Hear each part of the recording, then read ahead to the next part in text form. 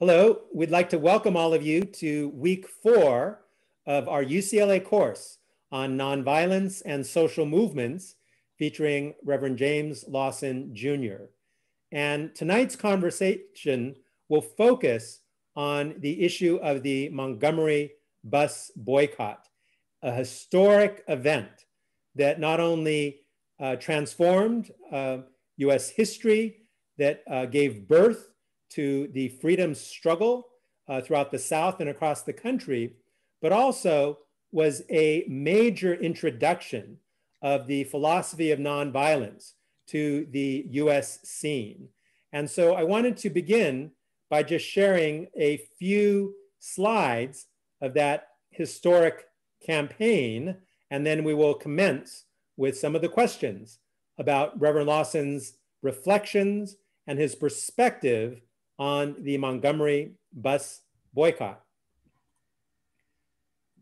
So this is the iconic photo of Rosa Parks riding a bus in Montgomery.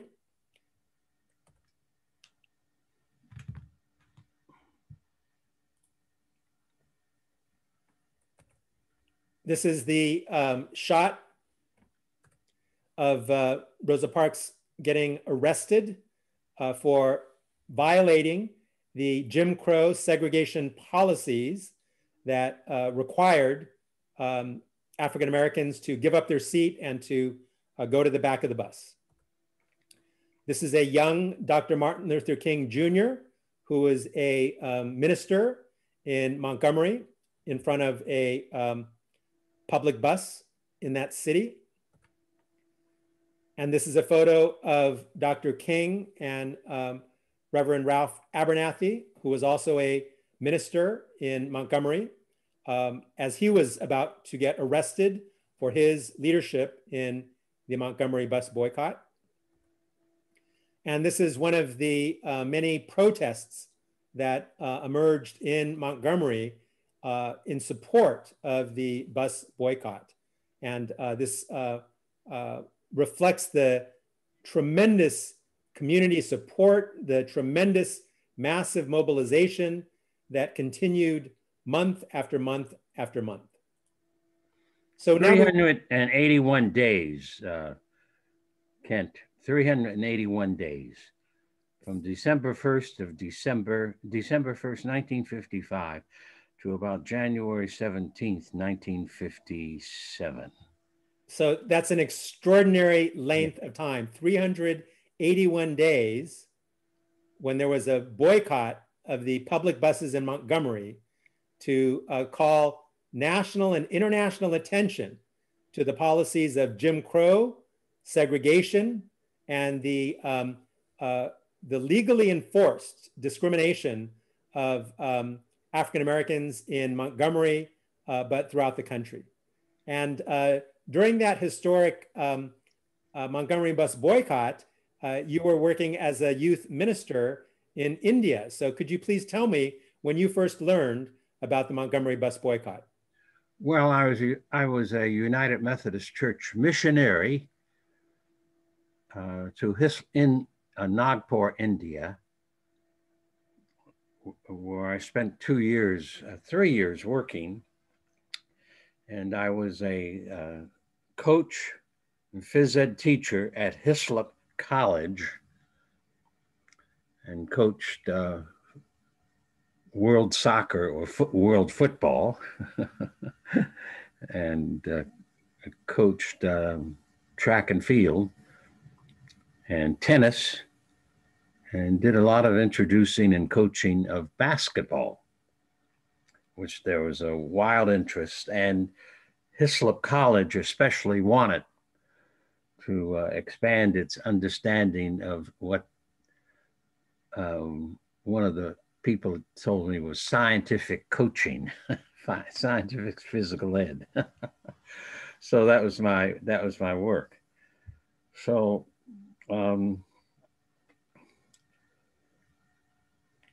I learned of the bus boycott there in early December of 1955. And my first reaction was to stop. I was in my apartment. I picked up the morning newspaper on the side porch, and it was on the front page of the Nagpur Times,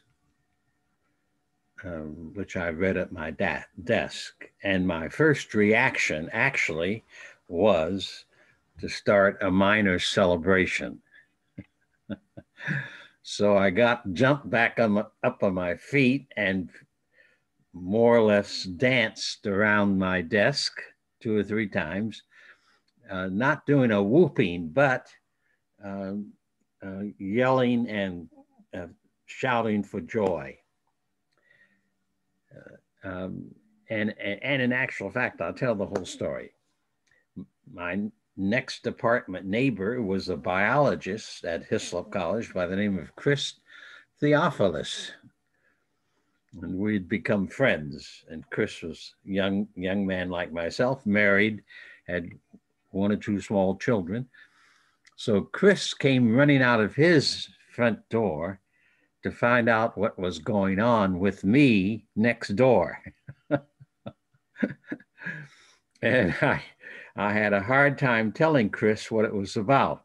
But eventually, I got out the fact to him that this Montgomery bus boycott had taken place within the last 2 or 3 days, I'm sure, and that this is something I had been expecting all along.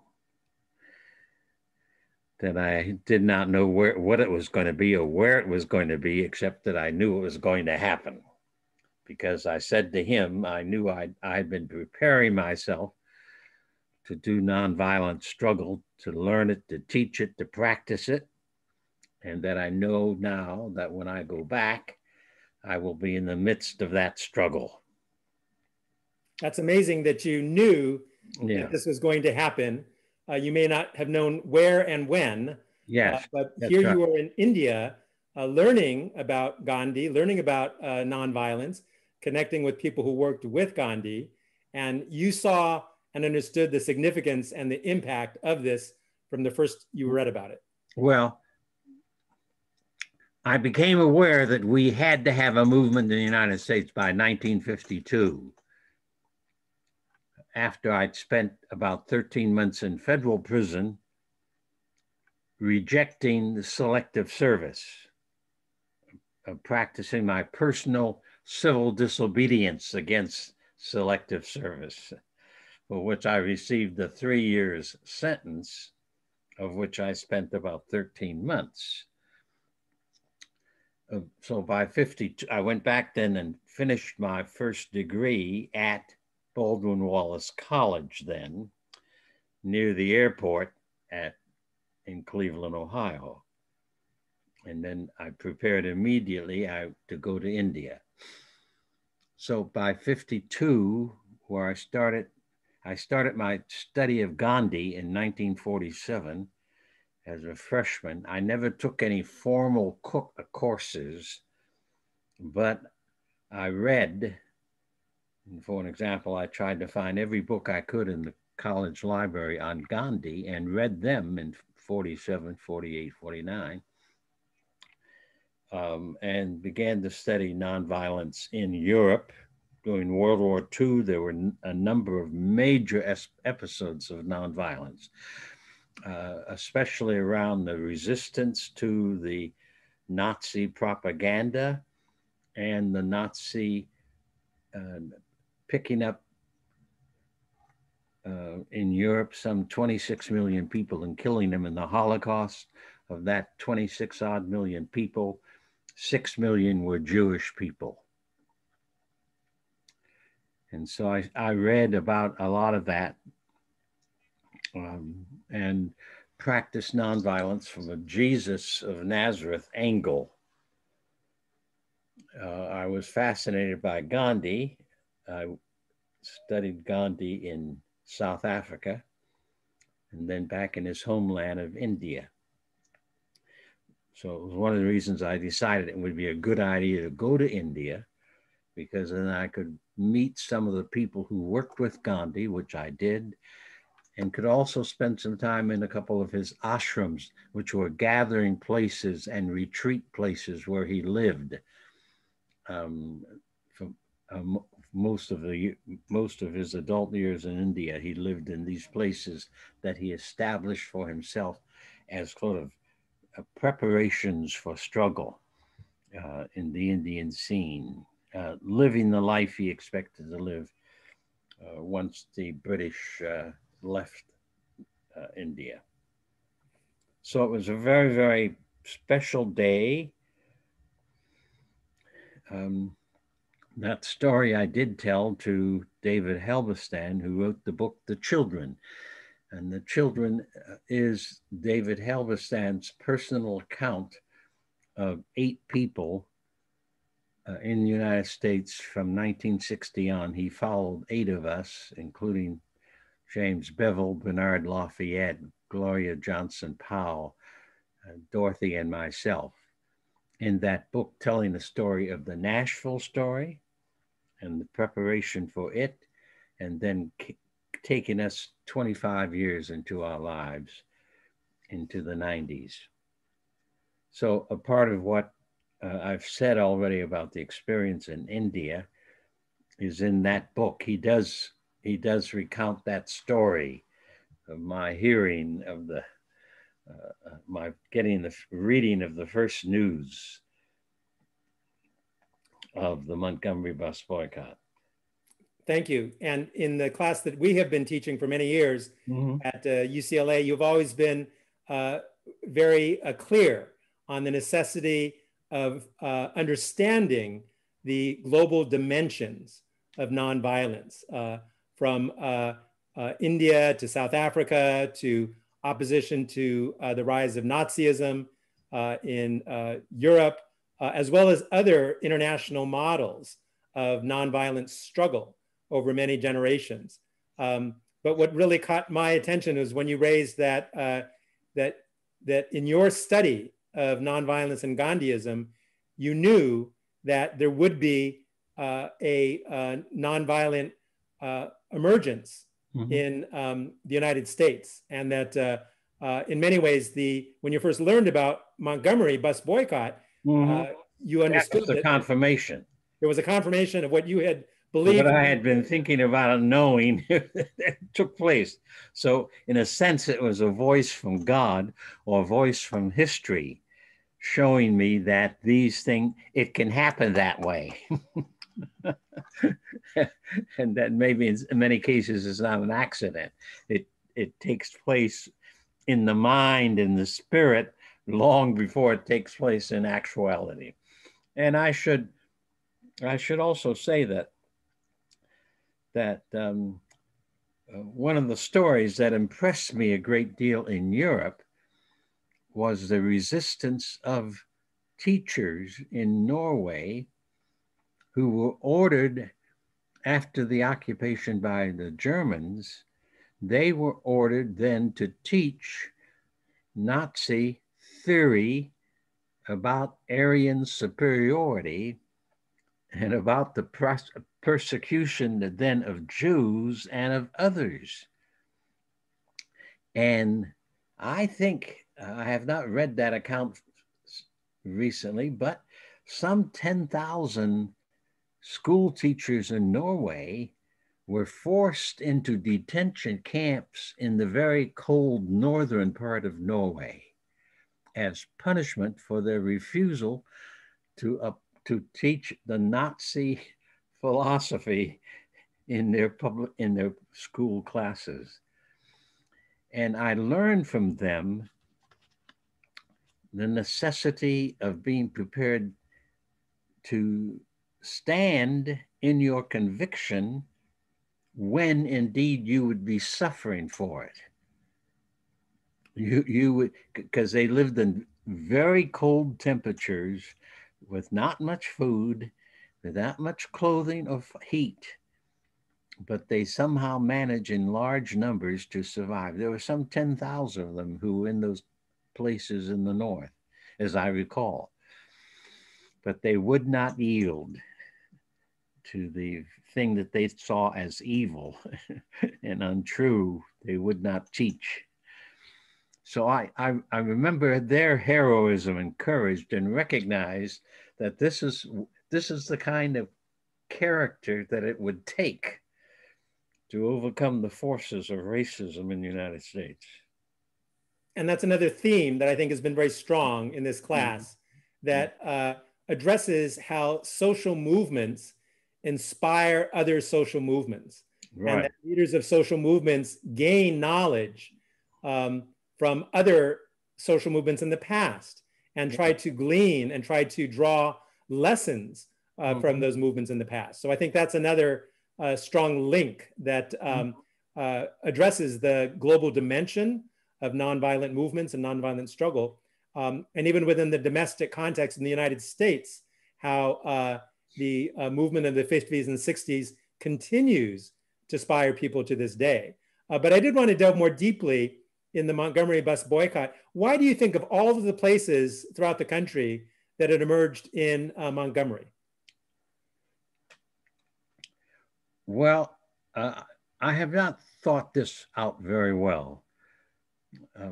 But certainly I know that during the 1953, 1973 nonviolent struggle of America,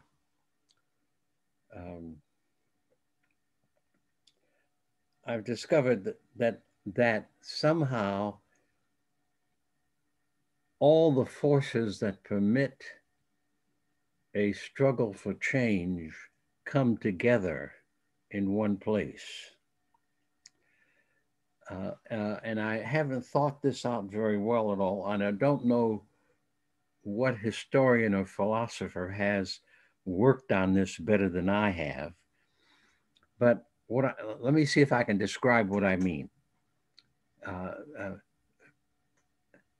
In Montgomery, one of the streams of history that came to maturity was the fact that Black women who had to ride the buses, whose major work in the Montgomery area was working in the homes of white people as caregivers to children, as cooks, as maids in the household, as household cleaners, a wide variety of carrying on, in white families, work for which they were paid in the 1940s and early 50s no more than $1, $2 a day for 8 or 10 hours of work. But among them was a fairly relatively smaller group of people who were antagonized by this treatment. Some of them were the wives of doctors and Black business people, and they would never ride the buses. But they helped to organize a women's political committee in Montgomery, and as early as 5 years before 1955, they were writing letters to the mayor of Montgomery and to the bus company protesting that treatment. They even carried a delegation of women to meet with the bus company head and the mayor to insist that this is atrocious treatment, because the women oftentimes were mistreated by the white bus drivers who would cuss at them. The buses were made up in such a fashion that you paid your fare on the front door. Then a Black person had to walk back down out of the front door after having paid for the trip, and go back down the side to the back door and enter to the back door in order to sit down. And any number of women had the experience of the bus driver taking the money in the front of the bus, and then as they are walking back to the back of the bus, leaving them in the street. So uh, that was one element that was important. Many women who were fed up with the mistreatment and with the segregation. When later Rosa Parks was arrested on December 1st, 1955, and people said she was coming home from work and she was tired. She said, I was not tired from coming home from work. I was tired of how they treated us. I was fed up with taking this kind of treatment on the bus. I'm so glad that you've always lifted up the extraordinary role of women in launching and leading the Montgomery Bus Boycott, but also in dispelling that false rewriting of history, that somehow Rosa Parks was just tired. That day she just, wasn't, yes, that it was a spontaneous act of civil disobedience or rebellion, when in fact, she was a leader of the NAACP. She had done training at the Highlander Center, that she was a well-respected community leader, and that this was a very conscious and deliberate launch of a nonviolent protest, a boycott of the Montgomery bus system. So I do think that clarification of history is so critical. Well, I think also that it needs further discussion, because I think that Rosa Parks went to the Highlander Folk School in the summer or spring of 1955. It was her first experience of being with white people in a different setting and discovering that there were white people with the same sensibility about truth and justice that she had. And that was her first experience as a Black woman. And I maintain that as she experienced that together, especially the community living, eating at the same table, sharing the care of the tables and the cooking and all of that, that she discovered a steel in her own character, which said that the next time one of these incidents took place in Montgomery, when she was going to work and coming to work, she was going to say no. I maintain that that's what happened, that Highlander experience gave her a sense of character and power, in which she determined that she would not just sit still on the next incident. Well, thank you also for lifting up the role of the Highlander Center, where they were bringing a multiracial group of community leaders together to learn, to study, to engage in dialogue, to prepare for social movements. And that very act of bringing a multiracial group together was a violation of the law. And right. So that in and of itself was an act of civil disobedience. Yes, it was. Highlander Folk School was a place where people could come together and talk together and be roommates in the same room, eat at the same table and all of that sort of stuff. And it was a cooperative center. And I maintain that it was more noteworthy in those days for being a center that broke the law and gave a handful of white people and a handful of Black people the opportunity to see each other face to face without fear. That's the notable achievement that took place out of Highlander Center. And it's very important, it seems to me, the Rosa Parks went there. I was in Highlander, I'm not sure how many times, both in 58 and 59 and probably 60. But my first visit there, I know my first visit took place in the early part of 1958. One thing that you've often stressed through this class is the protracted nature of nonviolent movements and nonviolent campaigns. And it is extraordinary that the Montgomery Bus Boycott lasted through 4 seasons, over 1 year. Yeah. And I wanted to ask in particular the role of the Black church in supporting, nurturing, and sustaining this movement for over a year. Yes, well, you know, a lot of time the revisionist history I hear is irrelevant, and it confuses a wonderful movement and a wonderful organic evolutionary social development.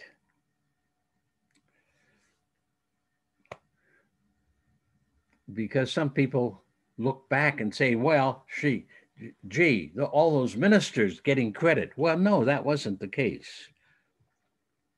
The Montgomery Bus Boycott showed us a clear political social pattern that we could use for desegregating the nation, and especially the southeastern part of the nation. Number one, the Black pastors were all men who pastored congregations of Black people, became their preacher, teacher, example, became their organizer, became the person who helped them see issues. And one of the universal things about it is that almost invariably in those Black churches, segregation was not seen as a friend to Black people, but as a handicap. There were very few, if any, Black preachers who did not denounce segregation. If they did not denounce segregation for its racism, it denounced segregation because it prevented Black people from working in many, many areas of work for which many of them were qualified. The prohibitions, the push of racial segregation to keep Black folk poor and a source of cheap labor is one of the features that has to be understood. So Black preachers were, in many instances, the freest human beings in Montgomery from the point of view of the fact that they did a work that was totally dependent upon their relationship with their Black congregation. They were not financially dependent upon the white community in any way. And they lived at a time where, in fact, few, if any, Black people supported, especially any Black preacher, supported segregation as a way of life. There were some who did. I know that from my experience of life, but few did this publicly. So what happened was, therefore, that this group of sophisticated Montgomery residents, Black residents, when they met in the afternoon to see how the one day of boycott had gone on and to see what the next steps was going to be, they, of course, had several ministers in the room, and they elected Martin King as the president of the Montgomery Improvement Association, Ralph Abernathy as treasurer, I think, or vice president. And they nominated and elected 4 or 5 other preachers to the executive committee in the 2 or 3 or 4 o'clock in the afternoon, 5 o'clock in the afternoon, deciding that they would let the mass meeting that night determine whether or not the people wanted to go on and continue the boycott. So the role of the Black preacher was important because it helped them and the community to recognize that their Black clergy could be leaders in a massive struggle to desegregate Montgomery buses. Also, they became a major group of force raising money, because many of the ones who participated in Montgomery, in their Sunday morning services, they prayed for the bus boycott, and they took up an offering for the Montgomery bus boycott. I mean, I hear about now black groups getting major grants of money. But in the 1955, it would have to be the black church as a major black institution of the city of Montgomery that would have to come together. And they may not have raised enough money or given enough money to finance the boycott, but they raised enough money to keep it alive and to keep it moving through 381 days. Then a third thing that I would lift up is that it allowed Martin Luther King Jr. to say from the very beginning, we're going to do this the very first night of the mass meeting at Holt Street Baptist Church, which was surrounded by cars parked and people on the sidewalk. So Martin could not park. He had to park 2 or 3 blocks away from the church by the time he got there early. It allowed Martin King to provide leadership from day one and to provide leadership from the nobility side of human struggle. That is that we are people of God, we are meant to be, and we have a power to overcome evil, not with evil, but with good. So King, in his first few remarks to the crowd, said, we're going to do this out of Christian love. That in itself was an important thing, because the great neglect of so many people in the power circles of our nation treat conflict not from the view of the compassion, but generally too often from a view of power or greed and domination. So King said not only we'll do this out of love, but also we're not going to go downtown and drag white people out of their homes and beat up on them. This is the nature of racism. George Floyd, Minneapolis, not an incident. It's the way of segregation and racism in this country. King said, we're not going to do that. He also said something else that was very critical.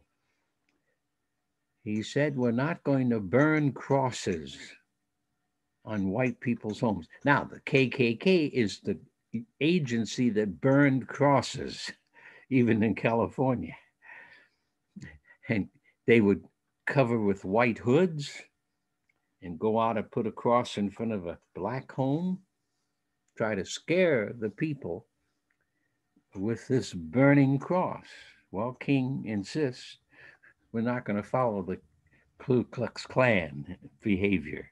We're not going to imitate the enemy, the proponents of racism. We're going to do it a different way.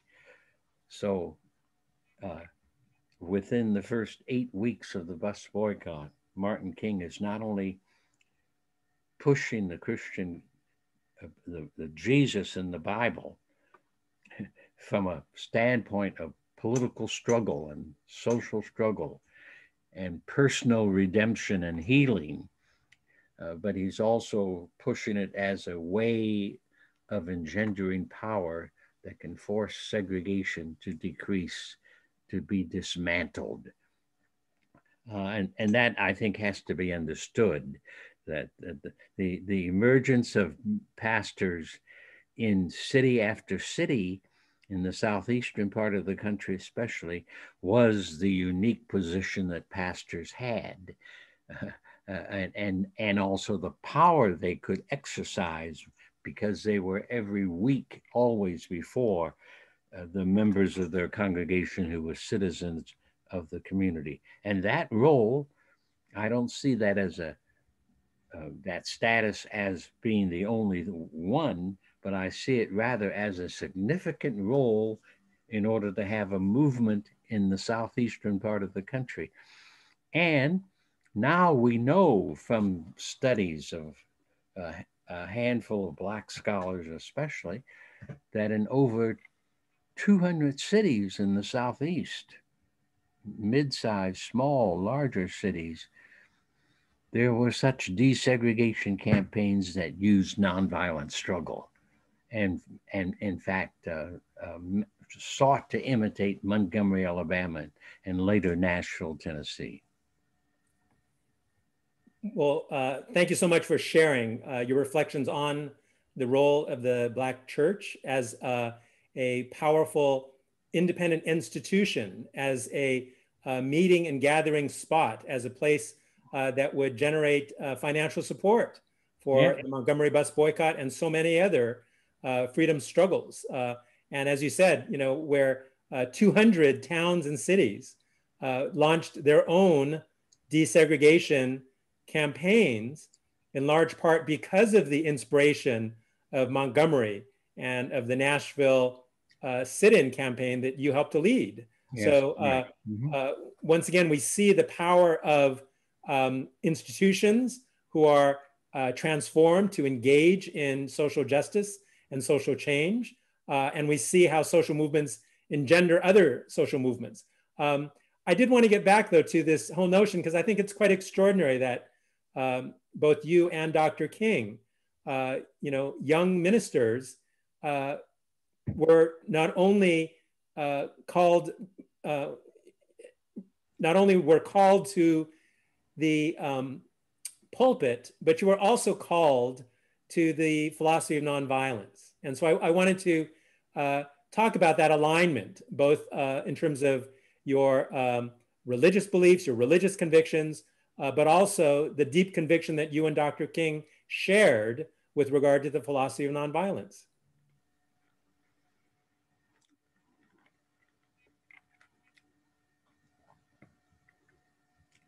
I think in both cases, it was a question of growing up in the Black church. In both our cases, our fathers were pastors. Pastors who, on the one side, insisted that the religion of Jesus did not support segregation and racism and poverty. In some cases, it did not support violence. In one way, then, I do say, and have said for a number of decades, that I really had no choice in the matter. That in some mysterious, unknown fashion, the notion of wrestling against social evil through the lens of love became something that was at the very core of my life early on. And there was a specific example of it. In the spring of my fourth year of school, and we at that time we were at the Horseman Elementary School in Massillon, Ohio, where I grew up from age 4. I made a trip to town, which was 3 or 4 blocks to the main street, for my mother after school. And on the street, I was challenged by racist epithets. I didn't know what the word epithet meant at that time, but I hit the child 2 or 3 times and went on and ran the errand. And then when I got back home for the first time, my mother was still in the kitchen from which she had launched my errand. And I reported the errand results and then mentioned the incident on Main Street. And my mother, without turning to me at all, continued to work at the stove where she was obviously preparing our evening meal. She said quietly to me, "Jimmy, what good did that do?" And I'll never forget that question. And she launched into a long soliloquy about who we were and who I was, and about Jesus as an example of life, and about love and truth. And that how much I was loved by my family and my church, and said, that slapping the person did not really effect any change. It only multiplied the problem. And then I'll never forget, as she finished that soliloquy, she said, "And Jimmy, there must be a better way." She said, "There must be a better way." And I recognized that in my own life, she was saying, you have to get into the business of finding that better way. And she was saying to me, this should become a part of the thing that you will do as a Black boy in Massillon, Ohio. And so I recognized at that time then that I would be on the one side asserting my humanity as a child, and my parents used to tell us that in the midst of prejudice and racism, to be natural, be yourself, be alive, be caring and loving, and do your work and all of that. So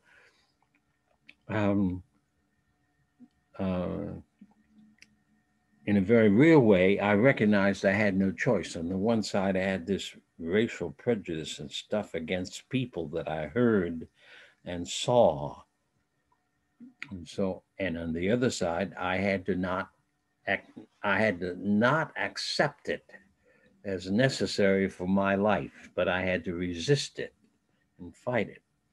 But I had to do it in a way that would allow us to overcome it and not increase it, but to overcome it. So in a real way, I see those experiences in my childhood as a direct path towards discovering in 1947 then more about Gandhi, and to realize that Gandhi was in 47 precisely doing that.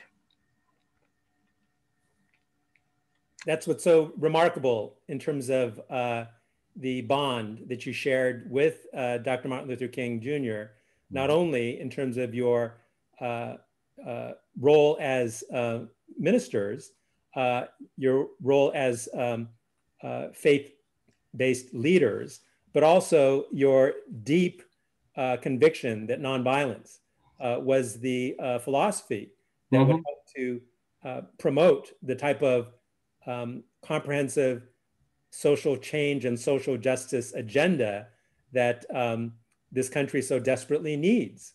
And so I do think that that partnership, that friendship that emerged was so decisive in influencing the direction of the freedom movement that began in the South and that truly swept through hundreds and hundreds of towns and cities across the country. And Kent, to this day, I do remember that meeting, because I started going into Birmingham, Alabama in 1958. I landed in Nashville in January of 1958. And that first month, I was in 10 or 15 other places. I met all of the Little Rock Nine. I think Little Rock was my first trip. But I met Fred Shuttlesworth sometime in the same period. And I went in the Birmingham there for every year, 58, 59, 60, 61, 62, 63. I was in Birmingham doing the work of the struggle. And I'll never forget, one of the times I was in Birmingham, I went to a revival meeting at night at the church of one of the pastors become my friend, Nelson Smith. I don't remember the name of the church, but he was a well-known preacher in the city and in Baptist circles in the country. And the preacher who opened up the meeting spoke on the rough places of religion. And he quoted Jesus, but he also insisted that if when the path is smooth and easy, then to walk with God was an easy matter. But the real test was when the pathway was rough and raggedy and without a map. And you then have to go in. So he called it the rough places of religion. So I've always remembered that. I've never remember the name of the man, but the rough places. So in many places, Black preachers interpret that enduring power, the fact that you must persevere to overcome the evil with good. And in one way, that's out of religious faith, that comes, nonviolence comes as a national, as a kind of mystical awareness that grabs hold of your mind and your spirit and your imagination, your work in ways that you really cannot describe. And one of the other things that I should say about this is that Gandhi said you have to be a person of faith to do nonviolence. And all the world's great religions insist that compassion and truth and wonder and beauty are a part of the road you take to overcome wrong. All the world great, whether it's Buddhism or Judaism or Islam or Sikhism, the ancient literature, often written in mythological terms, that literature does, and the people behind that literature in the final analysis insist that you cannot overcome wrong with wrong. You cannot change evil doing evil. And Gandhi, again, said it very well in some of his writings when he says that you do an eye for an eye and everyone soon becomes blind. If you do a tooth for a tooth, then everyone becomes toothless. So the world's finest poetic, philosophical writings all have in them the sensibility that you have to use justice to overcome injustice. And that's one of the things that I like about the Montgomery Bus Boycott, because the Montgomery Improvement Association Executive Committee invited the work of the NAACP Legal Defense Fund. So within a few days of the boycott, they were organizing a legal case to go to the courts that they hoped would go, in fact, to the Supreme Court. And that resulted in a unanimous Supreme Court decision that bus segregation in the city of Memphis in the city of Montgomery was unconstitutional. It is after that decision came down that the bus boycott ended. And the Montgomery Improvement Association voted not only to end it, but then to go back on the buses in a desegregated way and help to organize that.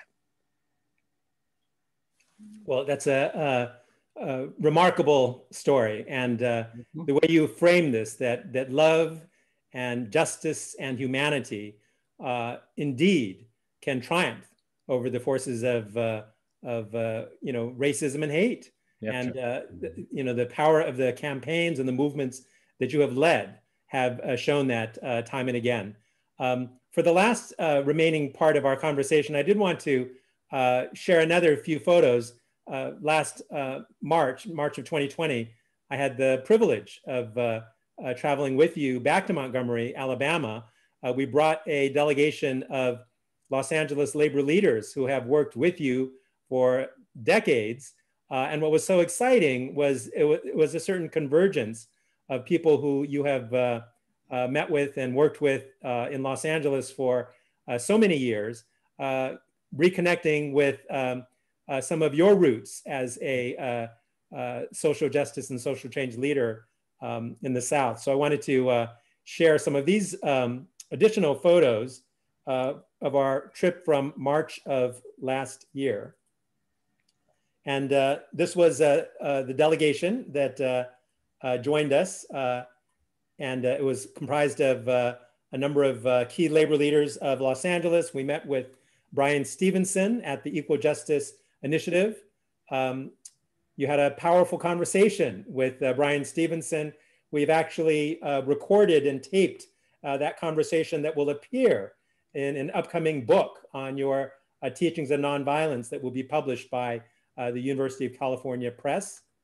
We visited the Freedom Ride Museum in Montgomery, Alabama, and Dorothy Walker, the executive director, came out and she was so thrilled that you were able to visit her museum. She said that the people that you trained and developed through the Nashville sit-in campaign were the backbone of the Freedom Rides, and that the Freedom Ride Museum and the Freedom Ride movement would not exist without the leadership that you demonstrated and exhibited during that period. We also went to Selma, and you marched across the Pettus Bridge with your good friend, John Lewis, surrounded by 20 members of Congress. And at the end of that march, John Lewis, gathered by hundreds of friends and allies and dozens of media, began his remarks by saying that he is so grateful to be with his good friend, Reverend Lawson. And his comment was, it's been a while since we've marched across this bridge. You then gave a stirring sermon at the historic Brown Chapel in Selma that was attended by more than 20 members of Congress. Nancy Pelosi rushed up to you after your sermon and said, you must come speak before Congress. Congress needs your moral clarity and needs your vision. And so the Speaker of the House, Nancy Pelosi, was thrilled to have this opportunity to hear from you and to meet with you. And that same day we had lunch with Kamala Harris, who was soliciting your advice for, this was before she had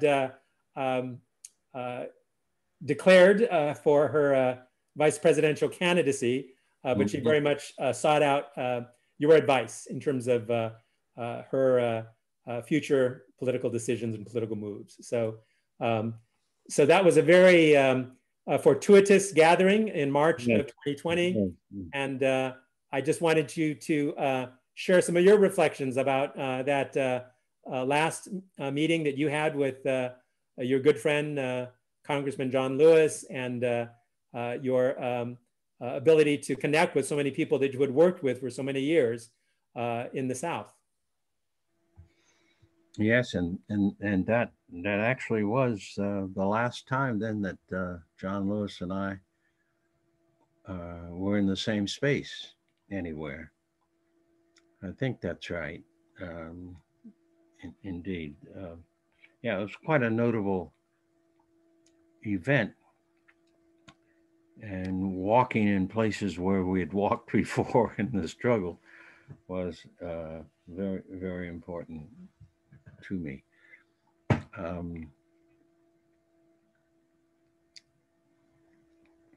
Yeah, it seems to me that on that particular occasion, I was in a way quite blessed with the fact that I had begun teaching from 1958 and counseling all across the South. And Congressman John Lewis and I met when he was about 18 or 19, because he came to Nashville to study at American Baptist College. And one of his teachers and friend was Kelly Miller Smith, who had taken a course at Howard University from William Stewart Nelson, who had spent some time in India looking at Gandhi and the freedom movement, and was teaching in the School of Religion in Washington, D.C. at Howard, and teaching nonviolent struggle as being a very relevant way of working on segregation and racism in the United States. And so it's Kelly Miller Smith who, in fact, recruited John Lewis to come to our 1959 workshops on nonviolence as we organized the campaign to desegregate downtown Nashville. Now, that's a critical moment. I don't think it's in the history books, but it's in my life. Montgomery did begin the introduction of desegregation of downtown in the Montgomery Bus Boycott. Nashville then, 1959, insisted that's where we would start our work. And remember, many places in the South had these horrible signs that people lived with. White-only restrooms, water fountains that were marked colored only, white only, in the same department store.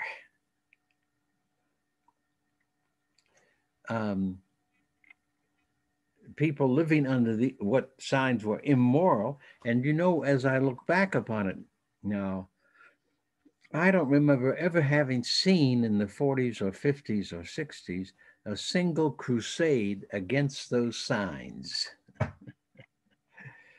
This is how public segregation was ensured and became a horror to many people. Then the other part of it is that sometimes without the signs, a Black traveler or a Black person living in Montgomery, Alabama, did not know when and where he might face a very threatening and hostile moment without warning.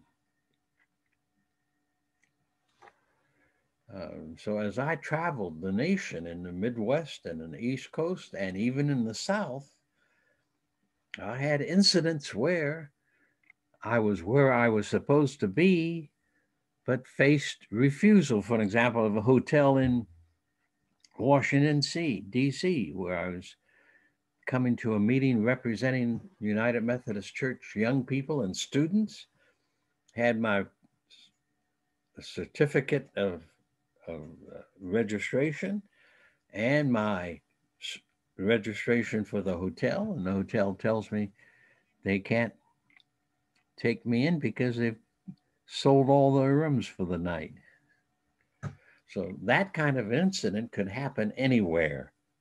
And it happened to me in Detroit, in my hometown of Massillon, Peoria, Illinois. I don't know how many other places, Indianapolis, Indiana.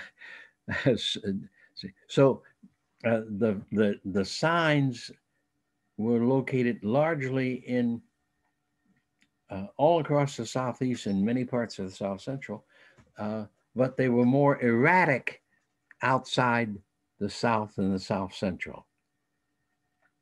But the hostility of you going into that drugstore was present, and you could be accosted for no reason other than the fact that you were Black.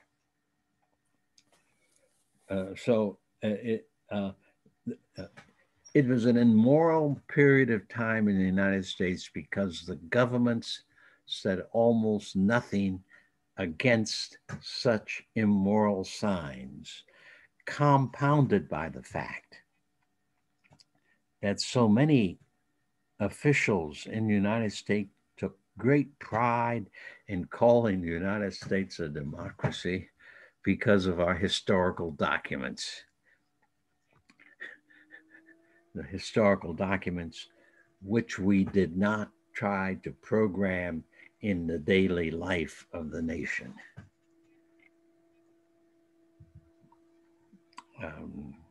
On that note, this is a good time for us to conclude.